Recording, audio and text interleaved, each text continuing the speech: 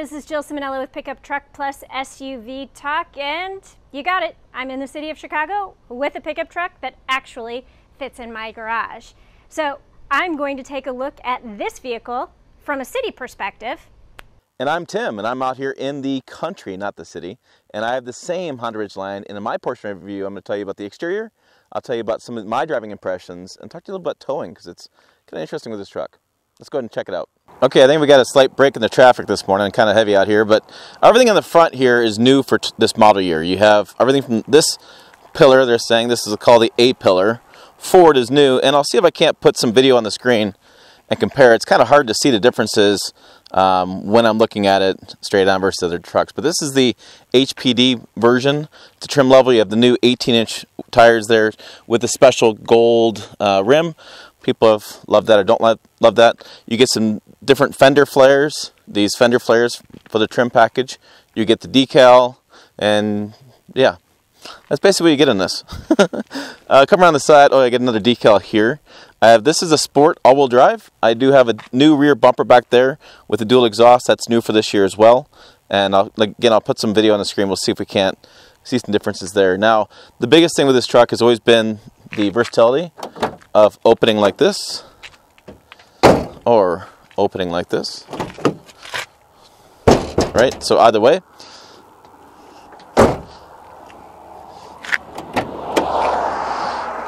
What's always been nice with Honda is how they've done their bed. It comes standard with like a hard plastic bed liner. It's standard in the truck because they don't have another line. They don't have a solid bed there.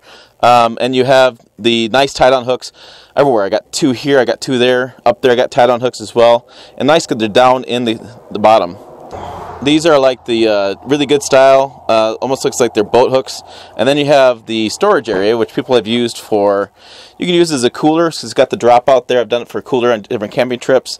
And I was just talking to an owner the other day at the golf course who has one of these, and he told me he just puts all of his emergency rescue stuff, like winter, road care kit, or like oil, or tie-down straps, anything he might need for emergency road service or if something happens in the wintertime, which is a big deal around here, to make sure you are prepared. So that's what you got going back here. This has always been a pretty handy bed. I put a mountain bike back here a few times this week, and I think it fits pretty well. I really had no problems. I did a 2x4. No issues 2x4. Yeah, it sticks out the side, but it didn't stick out maybe a foot or so. So it actually works. I like this bed quite a bit.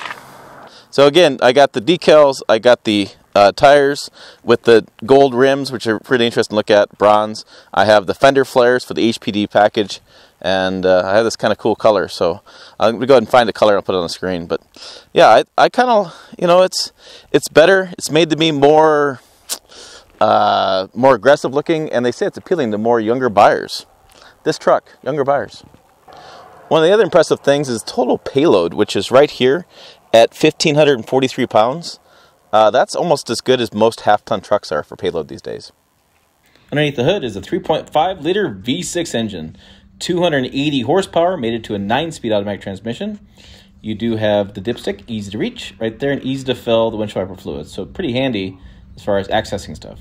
All right, so it is time to take a look at the interior. And the one thing that I would like to point out is that this vehicle is the base sport trim. It does have four-wheel drive, and it does have the HPD package, but other than that, this is the base model. So you're going to notice cloth seating surfaces, and you will notice the manual seat adjustments.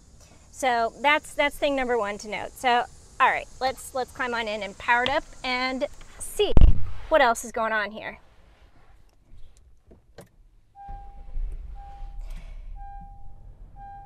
Now, the interior has gotten a little bit of an update for the 2021 model year, but you're not going to notice huge changes here. You have a nice material here that's not black lacquer, and I think it looks pretty attractive. And you've got some, they've changed the air venting on here so that's a little bit different. But the biggest change you're going to notice is this right here. Instead of the volume slider, you now have a volume knob. Of course, I don't have my audio on right now because of the fact that YouTube will ding you for that. But I will just do a little demonstration here because this is interesting. They gave you the knob, but they also kept this slider. So you can still, once you've adjusted it once, you can continue to do the slide and then, you know, press the mute button. There. Well, okay, so this actually brings me to one of the things that I don't really like about the Honda Ridgeline, and that is going to be the fact that this screen doesn't work very well for me. And I don't know if it's because I'm carrying fingernails right now, and so I'm hitting my nails on there and my full finger isn't hitting the buttons, or if it's a capacitive problem in general with the touchscreen. But I found that as I'm touching the items, like it doesn't do anything for me. And I mean, maybe I'm doing it too quick. You know, maybe I need to be a little bit slower. Okay, and so now that's going to make me, allow me to change things around. So, you know, maybe I need to do a little bit of a slower press. No, because then that puts it in adjustment mode again. So I found that, you know, I have to give it a really hard tap, or it's, I don't know. So I'm having a really hard time, not only with the menu items on the screen, but also these side stack items here. So I did have my husband play around with it, and his fingers are a little bit bigger than mine, and he doesn't have fingernails. And he was having a little bit of an easier time, but he also noticed not only that the buttons on here were hard to press, but that it was a little bit laggy. So they've added standard Apple CarPlay and Android Auto, totally a win, but the touchscreen itself for me doesn't work very well. So I'm not really a fan of that. All right, so let's go back here for a second, because you've got a lot of analog stuff going on and a little bit of digital. So your speedometer is going to be right here, and that is digital, yet your tachometer on the left is analog. And that's a weird and interesting mix. I don't know that it bothers me. I like the analog gauges, and I think it's fine, but it's just kind of an interesting take on the display without having an actual speedometer. But, I mean, the good news is you always know what speed you're going. So this is, the center digital display is a little bit configurable. I am pressing these buttons over here, and you can kind of scroll through some different screen views. I mean, there's not a lot going on, but you have a couple things that you can look at through here. I generally just leave it on the trip fuel, or the trip display, because I just like to know how far I've gone. As you can see, 425 miles, and what my fuel economy is. I've done a little bit of idling since I took my road trip to Indianapolis, which was, you know, about 200 miles there, 200 miles back, and I've done a little bit of city driving. On the highway, I was averaging 21.5 miles per gallon, and since I've been back and doing some city driving, I've dropped down a little bit. But overall, I'm pretty pleased with that fuel economy. I think you're supposed to be getting about 22 miles per gallon in combined driving, 24 miles per gallon on the highway. So I'm not going to complain about that, because a pickup truck with more than 20 miles per gallon is a win. Another thing that I would like to point out is that even though this is a base trim, you've got a lot of nice surfaces in here. And this is a cloth seating surface, but I think it looks really attractive. It's very rugged and durable, and they've added some reverse stitching around the edges. And actually every trim of the Ridgeline is going to get that reverse stitching to make it just a little bit more detailed and attractive. Now, the last thing I want to do before I leave the front seat and move on to the back seat to show you some of what's going on back there, I want to talk a little bit about how this compares to the Toyota Tacoma, because I've previously reviewed that vehicle and I did not like the interior. I thought that the surfaces were really rough and cheap looking, and I don't think these are rough and cheap looking. I like how this looks. You know, this is certainly a little bit plasticky, but I think it looks good overall. I think the screen is bigger. This center stack area overall has a better design, and you have places to put things. So, you know, I don't really remember in the Tacoma having a great space for your phone, if you had a toll pass, you know, the cup holders and all of that. But this is actually a modern vehicle with modern places to put things, and I really appreciate that. Now I want to take a quick look at the rear seat of the Ridgeline, and I do mean a quick look because frankly there isn't much back here. The first thing to point out is you do have air vents but no HVAC controls, and you will have okay seating room. So this is adjusted for my husband's seating position, and it's going to be a little bit cramped back here. That is for my seating position, and obviously a little bit more legroom going on there. But not really one of those really super comfortable spaces with a lot of legroom. So if you only have 4, you do have a little place here for cup holders, and I don't know, that's not really device storage, so maybe earpod storage. But then you can fold it up and seat 5. In the doors, you have an additional cup holder, and I will say this is a device holder. So, you know, if you want to take a nap, or if you're sick of looking at your phone, you're sitting back here, you can set it right here next to your cup. Now, the big thing to show off back here, however, is going to be the fact that these seats flip up. So you just simply press that, and then you can pop it into place. And what this does is it gives you some under seat storage here. You don't have a bin. I mean, I suppose you could put a bin in there, but you've got some under seat storage. But the other thing that this does is it opens up the space to allow for somebody to put, you know, things back here, to boxes, or I've even seen Honda put bikes back here. So I think that's really nice. It gives you a little bit more flexibility in terms of storage capacity on the interior of the pickup truck, and that I definitely like. Now that we've looked at the interior of the Ridgeline, I want to talk a little bit about the seating comfort, because I'm going to be honest with you, this is going to be a sticking point for me. And frankly, it was a complete and utter surprise, because I don't remember not liking the seating positions previously when I've driven this. So the first thing I noticed when I sat down is the seat back. It's weird. It has like a spring or something in it. And so right here where my back is hitting the seat, I don't know, it feels hollow. It's very strange.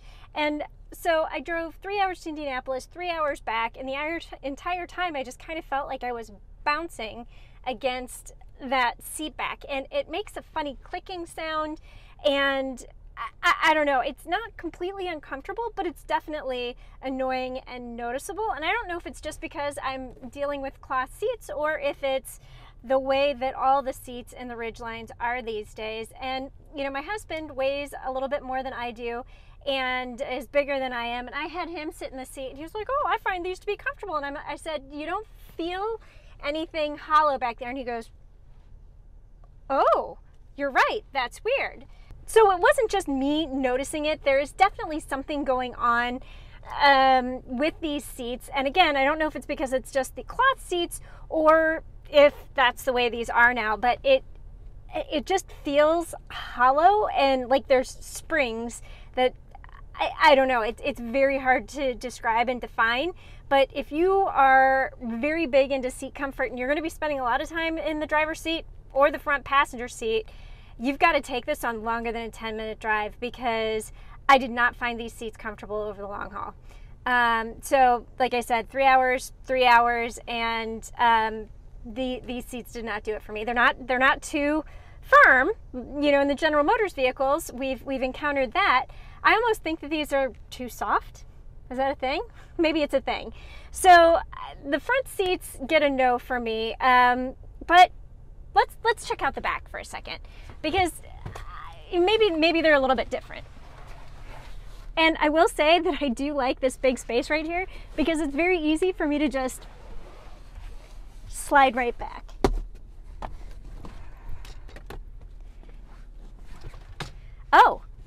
Oh, this is actually not good either.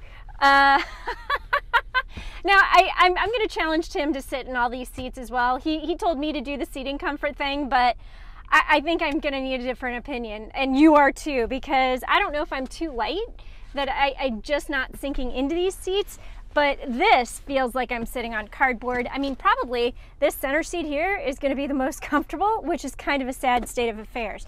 But I feel like, yeah, I'm really not sitting on anything good here. And I don't feel the springiness in the back, but the seat bottoms themselves are stiff and unyielding, and maybe over time that would have some give, but not ideal.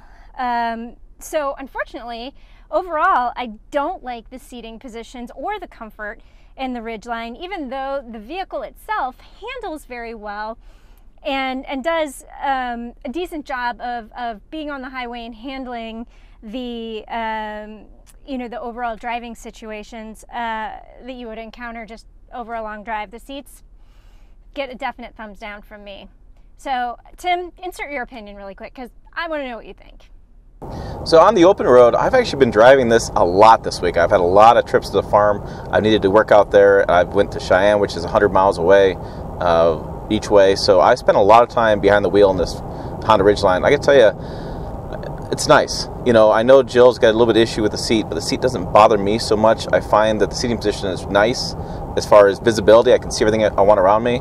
It's easy to drive. It handles pretty decent. It's not going to corner like it's on the rails or anything. It's not a sports car, but to me, it's like a bigger version of a sedan. It drives like a car, and I think that that's one of the appealing parts of the Honda Ridgeline for certain folks, is that they don't want the harsh ride of a pickup truck. They don't want to, have a tall truck. They want something that they can access the bed easily for themselves. They can use the bed, and it can also be a long distance driver, which I think a lot of people do long distance driving in this type of truck. I mean, you have this secure, like almost toolbox in the bed, throw some stuff in there, secure it down, go for a road trip. I mean, cabin's plenty of spacious.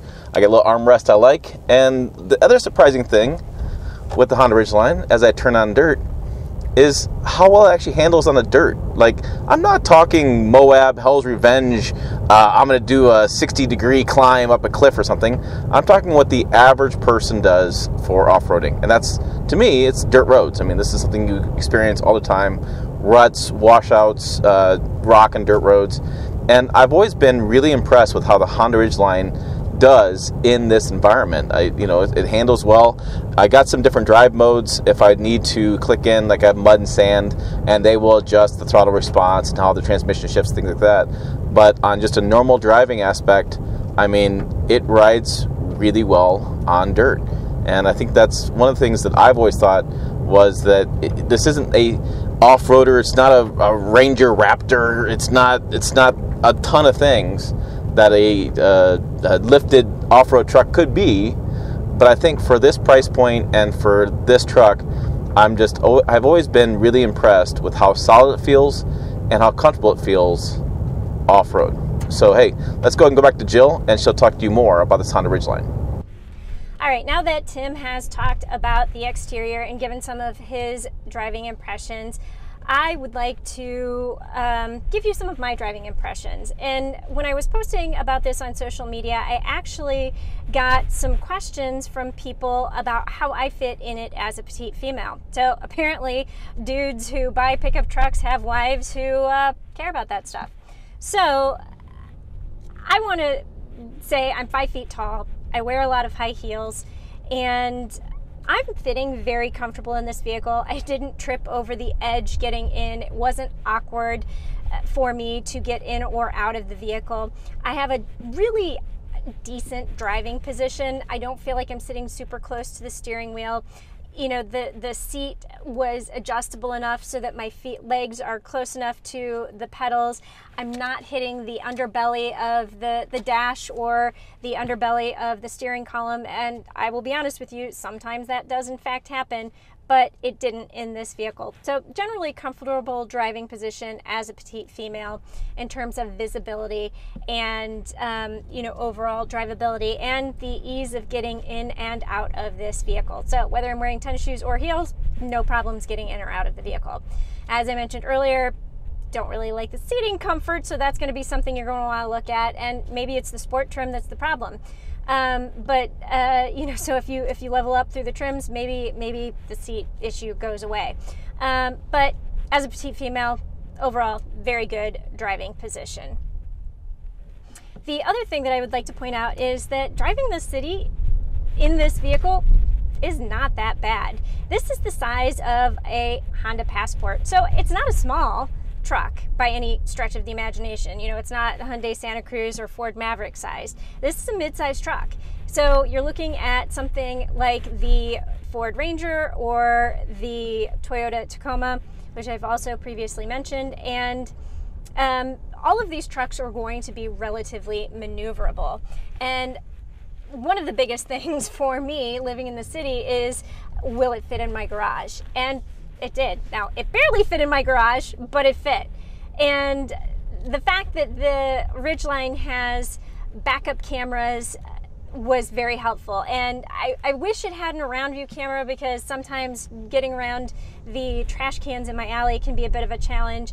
But the backup camera itself has a multi-angle view, which is very helpful. And I definitely appreciated that, because I could do a little bit of the top-down view and see just how close I was getting to the back of my garage before I, you know, hit anything. So in terms of driving in the city, this is doable. It's maneuverable, it's easy to parallel park, and it fits in even my small city garage. So this is doable for a city. In terms of driving on the highway, I thought that the Ridgeline was really comfortable, and it does well at cruising speeds. I didn't get a lot of wind noise. I didn't feel a lot of, you know, it's not super tall and upright, so I didn't feel a lot of pushing with the wind against the vehicle, and I thought that was also very helpful. And, you know, another thing that I would like to point out is, you know, I've already mentioned it, but the fuel economy is really good for highway driving. Now, there is one little thing that I didn't like, and I encountered it more in the stop and go traffic along the highway in Chicago than I did on my drive to Indianapolis, and that is going to be the fact that the adaptive cruise control only works to about 30 miles per hour. So it does not have stop and go functionality. So if you're in stop and go traffic, it's constantly shutting off, and then you have to get back up to speed and turn it back on again. Now, when you're cruising and you're just driving down the highway, it's totally fine. But if you're going to be in a city and you have some stop and go traffic, you're going to have a little bit of a problem with that.